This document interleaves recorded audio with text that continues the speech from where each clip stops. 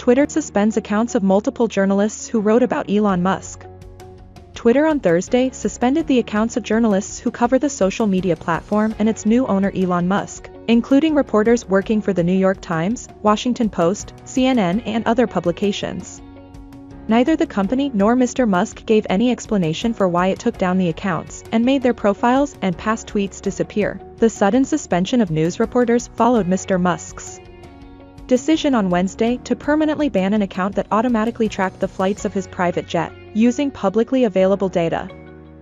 Twitter also on Wednesday changed its rules to prohibit the sharing of another person's current location without their consent. Several of the reporters suspended on Thursday night had been writing about that new policy and Mr. Musk's rationale for imposing it, which involved his allegations about a stalking incident that affected his family on Tuesday night in Los Angeles.